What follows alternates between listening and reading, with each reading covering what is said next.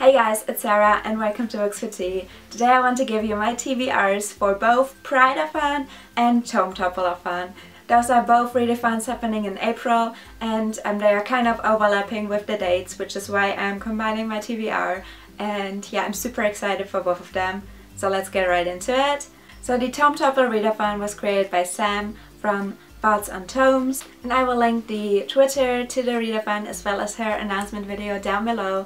It is a 2-week-long readathon and it runs from April 7th until April 20th. So it is a 2-week-long readathon all about reading really big books or tomes that are over 500 pages long. PrideAThon is a readathon mainly happening on Twitter, so I will also link that down below, and it runs from the 17th of April until the 23rd. And the main goal of that readathon is to read LGBTQIA+ related books, and I'm super excited for that one as well. And there are challenges for both readathons. I'm not gonna fulfill all of the challenges for either, but I am trying to fulfill a few, so let's get into it.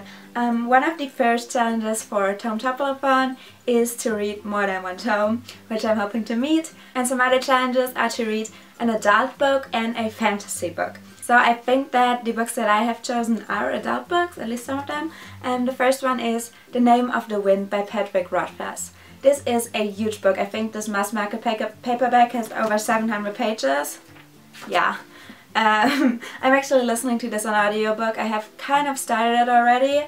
I will definitely listen to the audiobook during the week, and I really hope to get a lot of this book done. I think it's an adult fantasy. It so far is really cool, it's really epic, and I'm really excited to read it because it feels like one of those books that you just need to read. It's like a must-have, I think. Next on, I am hoping to read another book that's kind of adult, and it's sci-fi, and that is the second book in the Red Rising series by Pierce Brown, and it's called Golden Sun in English. This one is the German version. This book has 575 pages, so it's also gigantic. And I really should read this because I actually requested it for a review but still haven't gotten to it, which is awful of me. I need to change that, so I'm really hoping that I can use the TomeTopple readathon as an excuse to finally get to this. And then the last tome I would like to read is one that will also fulfill one of the challenges for PrideAThon. And I want to read it towards the end of the TomeTopple readathon so that it can count for both readathons, and that is Carry On by Rainbow Rowell. This book is 522 pages long, and it is a queer fantasy, which is one of the challenges to read for the PrideAThon. We have, as we already see on the cover, a gay couple that has a big role in this book. I'm super excited. It's like a twist on Harry Potter, inspired from the Simon Snow series that we got to know in Fangirl, and I'm super excited to read this. And yeah, it's for the challenge of reading an LGBTQIA+ fantasy book. So that's really cool. Then I have 2 more books that I would like to read for PrideAThon, and I'm really hoping that I can get to it.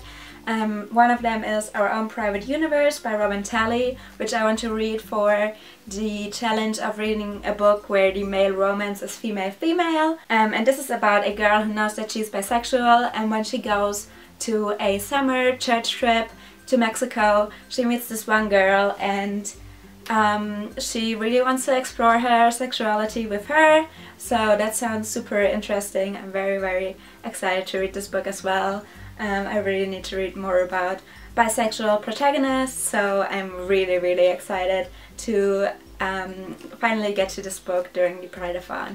And then the last book is one that I have had on my TBR for such a long time, even though I've been so excited to read it ever since I got it, and that is Golden Boy by Abigail Tartellin, if that's how you pronounce her name. And this is for the challenge of reading about an intersex main character. I have been wanting to read this ever since the first Diversathon happened last year, and Whitney read it and loved it, so I honestly can't wait to finally get to this. I'm super excited, and I really hope that I can get to a lot during PrideAThon and actually read all 3 of those books, because I really want to read them all. So here we have it. This is my TBR for the TomeTopple readathon. PrideAThon and honestly most of April. I'm really excited to get to all of those books, as I said a million times in this video. If you are participating in any of these readathons, let me know what you are reading, let me know if you have read any of these books, and I will hopefully see you again in another video very soon. So goodbye!